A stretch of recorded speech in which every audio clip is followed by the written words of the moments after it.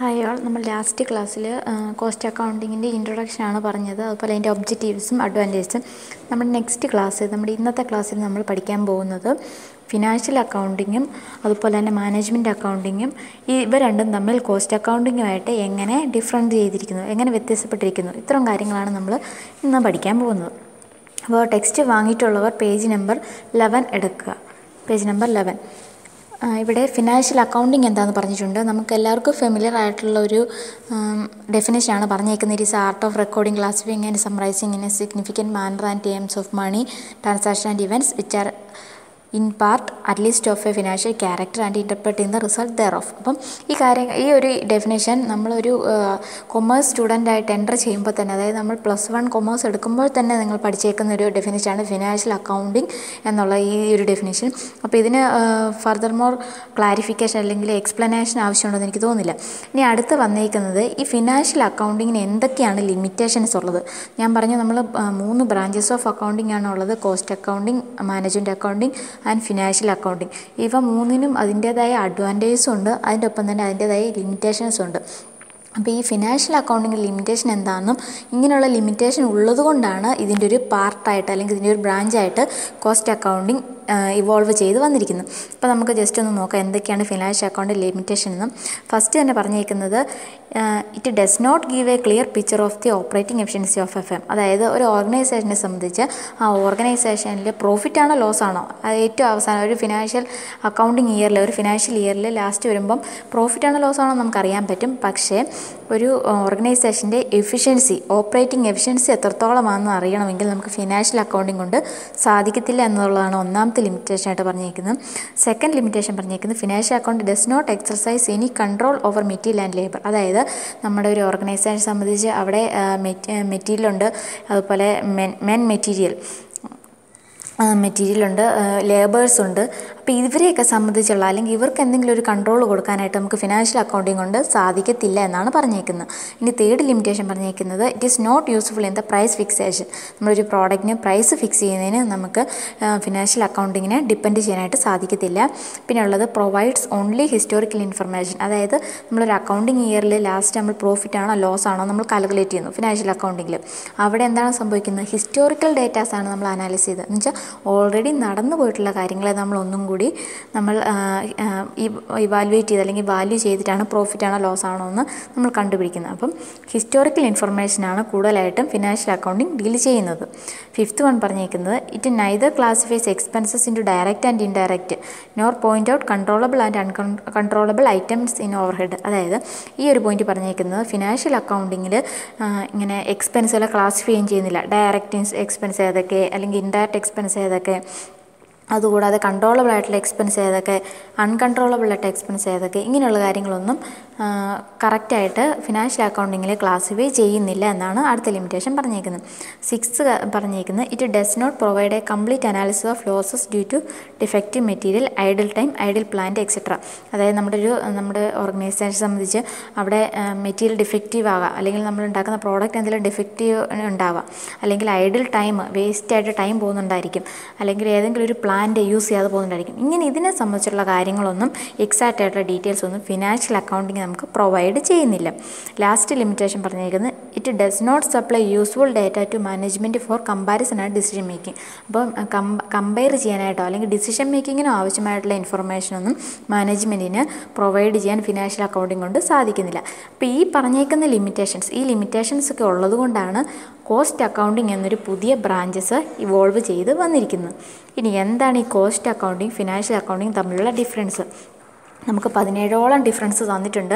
ഇത് എക്സാമിന് ചോദിക്കുന്നതാണ്. കാരണം ഒന്നെങ്കിൽ കോസ്റ്റ് അക്കൗണ്ടിങ് ഫിനാൻഷ്യൽ അക്കൗണ്ടിങ് തമ്മിലുള്ള ഡിഫറൻസ് ആയിരിക്കും ചോദിക്കുന്നത്, അല്ലെങ്കിൽ കോസ്റ്റ് അക്കൗണ്ടിങ് മാനേജ്മെൻറ്റ് അക്കൗണ്ടിങ് തമ്മിലുള്ള ഡിഫറൻസ് ആയിരിക്കും ചോദിക്കുന്നത്. അപ്പോൾ ഇതിനകത്ത് 17 പോയിന്റ് തന്നിട്ടുണ്ടെങ്കിൽ നിങ്ങൾക്കതൊരു ബി പാർട്ടിൽ ചോദിക്കുന്നതാണ് ചാൻസ് കൂടുതൽ, 5 മാർക്കിൻ്റെ. അപ്പോൾ ഒരു ഏകദേശം ഒരു 10 പോയിൻറ്റ്സ് എങ്കിലും നിങ്ങൾ ഒന്ന് എക്സ്പ്ലെയിൻ ചെയ്ത് എഴുതുന്നത് നല്ലതായിരിക്കും, ഡിഫറൻസ് എഴുതുന്നത് നല്ലതായിരിക്കും. ഇവിടെ പറഞ്ഞേക്കുന്നത് ഞാൻ പെട്ടെന്നൊന്ന് പറയാം ഈ 17 ഡിഫറൻസ് ഏതൊക്കെയാണെന്ന്. ഫസ്റ്റത്തെ പറഞ്ഞേക്കുന്നത് financial accounts are the accounts of the whole business, cost accounts are only A part of the financial account. അപ്പോൾ ഫിനാൻഷ്യൽ അക്കൗണ്ട് എന്ന് പറഞ്ഞിട്ടുണ്ടെങ്കിൽ ഒരു ഓർഗനൈസേഷനെ സംബന്ധിച്ച് ആ ഓർഗനൈസേഷൻ്റെ മൊത്തം കാര്യങ്ങളെ സംബന്ധിച്ചുള്ള അക്കൗണ്ടിങ് ആണ് ഫിനാൻഷ്യൽ അക്കൗണ്ടിങ് എന്ന് പറയുന്നത്. കോസ്റ്റ് അക്കൗണ്ടിങ് എന്ന് പറഞ്ഞിട്ടുണ്ടെങ്കിൽ ഫിനാൻഷ്യൽ അക്കൗണ്ടിങ്ങിനൊരു പാർട്ട് മാത്രമാണ് ആകുന്നുള്ളൂ. Second one, the cost are reported in total in this account. Financial അക്കൗണ്ടിൽ വരുമ്പോൾ ടോട്ടൽ കോസ്റ്റ് എത്രയാണെന്ന് മാത്രമാണ് നമ്മൾ കാണിക്കുന്നത്. ഓരോന്നിനും എത്രത്തോളം കോസ്റ്റായി ടോട്ടൽ കോസ്റ്റ് മാത്രം കാണിക്കുന്നു. ബട്ട് കോസ്റ്റ് അക്കൗണ്ടിങ്ങിൽ വരുമ്പോൾ ഓരോ യൂണിറ്റ് ബേസിസിൽ ഓരോ യൂണിറ്റിനും എത്രത്തോളം കോസ്റ്റായെന്ന് നമുക്ക് അറിയാനായിട്ട് സാധിക്കുന്നു. തേർഡ് ഡിഫറൻസ് പറഞ്ഞിരിക്കുന്നത്, this relate to all commercial transaction of the business. ഒരു ബിസിനസ്സിനെ സംബന്ധിച്ച് ആ ബിസിനസ്സിലെ എല്ലാ കൊമേഴ്സ്യലായിട്ടുള്ള ട്രാൻസാക്ഷനും ഫിനാൻഷ്യൽ അക്കൗണ്ടിങ്ങിൽ വരുന്നുണ്ട്.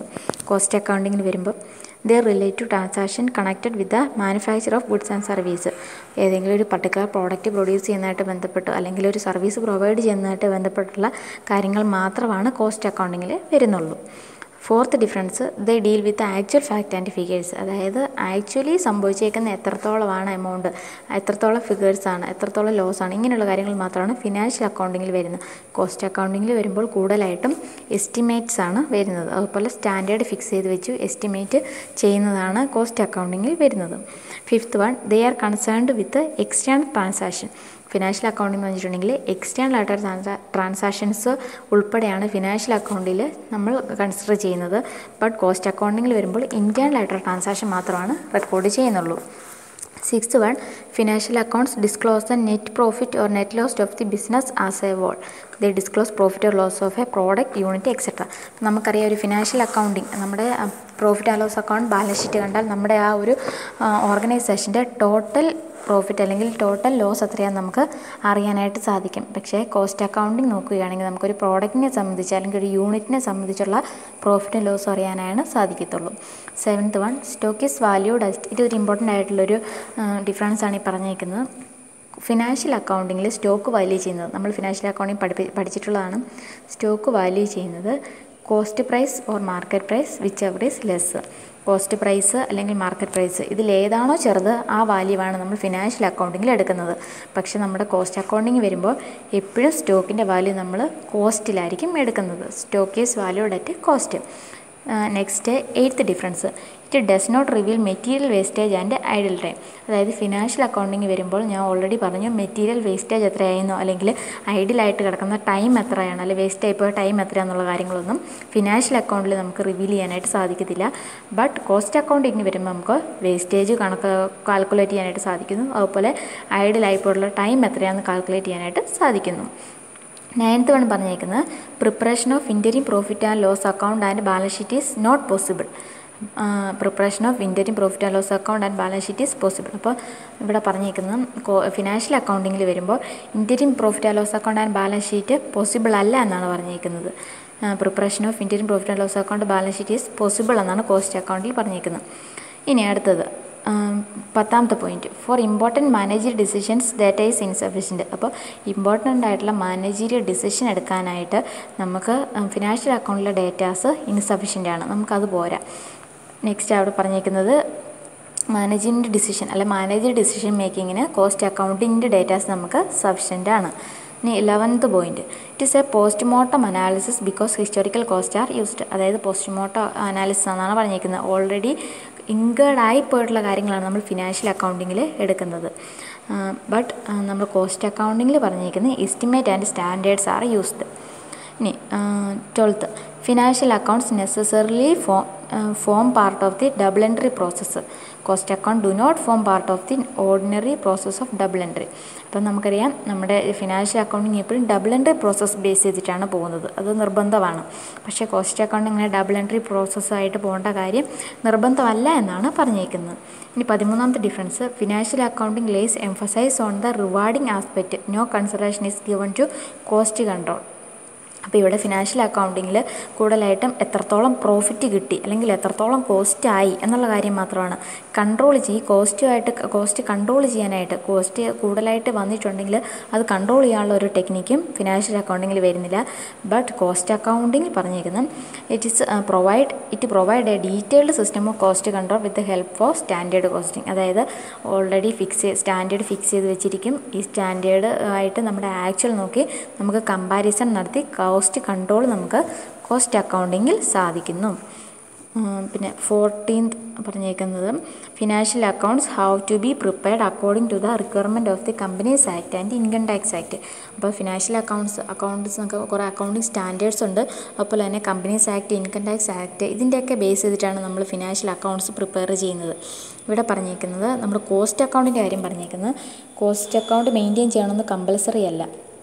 അപ്പോൾ നമ്മുടെ മാനേജ്മെൻറ്റിന് ആവശ്യം ഉണ്ടെങ്കിൽ മാത്രം, അല്ലെങ്കിൽ മാനേജ്മെൻറ്റ് ഒരു പ്രൊഡക്ഷൻ ബേസ് ചെയ്തിട്ടുള്ള പ്രൊഡക്ഷൻ ബേസ് ചെയ്തിട്ടുള്ള ഓർഗനൈസേഷൻ ആണെങ്കിൽ അവിടെ മാത്രം കോസ്റ്റ് അക്കൗണ്ടിങ് പ്രിപ്പയർ ചെയ്താൽ മതി. അതായത് അത് കമ്പൽസറി അല്ല എന്നാണ് പറഞ്ഞേക്കുന്നത്. ഇനി 15ാമത്തെ it has limited scope for ഇൻ്റർഫേം and inter period comparison. അതായത് ഇത് പറഞ്ഞു വന്നിരിക്കുന്നത് പ്രൊഡക്ഷൻ പോയിൻ്റ് ഓഫ് വ്യൂവിലാണ് പറഞ്ഞേക്കുന്നത്. പ്രൊഡക്ഷൻ ഒരു ഫിനാൻഷ്യൽ അക്കൗണ്ടിങ് വെച്ചിട്ട് നമുക്ക് രണ്ട് പ്രൊഡക്ഷൻ നടത്തുന്ന രണ്ട് ഓർഗനൈസേഷൻ, ആ രണ്ട് ഓർഗനൈസേഷൻ തമ്മിൽ ഇൻ്റർഫേം കമ്പാരിസണോ അല്ലെങ്കിൽ ഇൻ്റർ പീരിയഡ് കമ്പാരിസണോ നടത്താനായിട്ട് നമുക്ക് സാധിക്കത്തില്ല. പക്ഷേ നമ്മൾ കോസ്റ്റ് അക്കൗണ്ടിങ് ഉണ്ടെങ്കിൽ രണ്ട് ഫേം തമ്മിലുള്ള കമ്പാരിസൺ നമുക്ക് സാധിക്കുന്നു. ഇനി 16ാമത്തെ financial account is purely independent. Financial accounting എന്ന് വെച്ചിട്ടുണ്ടെങ്കിൽ നമുക്കറിയാം ഏറ്റവും ഇൻഡിപെൻഡൻ്റ് ആയിട്ട് നമുക്ക് ഇവോൾവ് ചെയ്ത് വന്നിരിക്കുന്ന ഒരു അക്കൗണ്ടിങ് സിസ്റ്റമാണ് ഫിനാൻഷ്യൽ അക്കൗണ്ടിങ് എന്ന് പറയുന്നത്. കോസ്റ്റ് അക്കൗണ്ടിങ് എന്ന് പറയുന്നത് ഇൻഡിപെൻഡൻ്റ് അല്ല, ഫിനാൻഷ്യൽ അക്കൗണ്ടിൽ നിന്ന് ഡിറൈവ് ചെയ്ത് ചെയ്യുന്നത് അല്ലെങ്കിൽ ഫിനാൻഷ്യൽ അക്കൗണ്ടിനെ ഡിപ്പെൻഡ് ചെയ്തിരിക്കുന്നതാണ് കോസ്റ്റ് അക്കൗണ്ടിങ് എന്നാണ് പറഞ്ഞിരിക്കുന്നത്. ഈ last difference financial reports are usually prepared on annual basis. Cost reporting is continuous and may be daily, weekly, monthly or even annually. അപ്പോൾ ഫിനാൻഷ്യൽ റിപ്പോർട്ട് നമുക്കറിയാം ഓരോ അക്കൗണ്ടിങ് പീരീഡ് എൻഡ് ചെയ്യുമ്പോഴാണ് നമ്മൾ financial reports prepare ചെയ്യുന്നത്. പക്ഷേ cost അക്കൗണ്ടിങ്ങിൻ്റെ കാര്യത്തിൽ അങ്ങനെ ഒരു നിർബന്ധവും ഇല്ല. ഡെയിലി ബേസിസോ അല്ലെങ്കിൽ മന്ത്ലി ബേസിസോ വീക്ക്ലി ബേസിസോ ഇനി അതുമല്ല ആനുവലി ആയിട്ടാണെങ്കിലും നമുക്ക് കോസ്റ്റ് അക്കൗണ്ടിങ് അല്ലെങ്കിൽ കോസ്റ്റ് റിപ്പോർട്ടിങ് നമുക്ക് സാധ്യമാണ്. അപ്പോൾ ഇത്രയും കാര്യങ്ങളാണ് ഇതിൻ്റെ ഡിഫറൻസ് ആയിട്ട് പറഞ്ഞേക്കുന്നത്. ഞാൻ പറഞ്ഞതുപോലെ നിങ്ങളൊരു കുറഞ്ഞത് ഏറ്റവും ഈസി ആയിട്ടുള്ള ഒരു 10 പോയിൻറ്റെല്ലാം നിങ്ങൾ ബൈ ഹാർട്ട് ചെയ്ത് വെക്കേണ്ടതാണ്. Next portion management accounting and distinction between management accounting and cost accounting. അപ്പോൾ ഓൾറെഡി നമ്മൾ കോസ്റ്റ് അക്കൗണ്ടിങ്ങും ഫിനാൻഷ്യൽ അക്കൗണ്ടിങ് തമ്മിലുള്ള ഡിഫറൻസ് പറഞ്ഞു. ഇനി അടുത്ത് നമുക്ക് നോക്കാനുള്ളത് കോസ്റ്റ് അക്കൗണ്ടിങ്ങും മാനേജ്മെൻറ്റ് അക്കൗണ്ടിങ് തമ്മിൽ എന്തൊക്കെയാണ് ഡിഫറൻസ് എന്നാണ്. അപ്പോൾ ഫസ്റ്റ് മാനേജ്മെൻറ്റ് അക്കൗണ്ടിങ് ഡെഫിനിഷൻ പറഞ്ഞിട്ടുണ്ട്. The presentation of accounting information in such a way as to assist management in this creation of policy and in the day to day operations of an undertaking. അപ്പോൾ ഒരു ഓർഗനൈസേഷൻ്റെ day to day ഓപ്പറേഷൻസിന് ആവശ്യമായതും അതുപോലെ മാനേജ്മെൻറ്റിൻ്റെ policy formulate ചെയ്യാൻ ആവശ്യമായിട്ടുള്ള information provide ചെയ്യുന്ന ആ രീതിയിൽ datas present ചെയ്യുന്നതിനെയാണ് management accounting എന്ന് പറയുന്നത്. ഇനി എന്താണ് മാനേജ്മെൻറ്റ് അക്കൗണ്ടിങ്ങും കോസ്റ്റ് അക്കൗണ്ടിങ്ങും തമ്മിലുള്ള difference? Cost accounting is mainly concerned with the ascertainment of cost and profitability.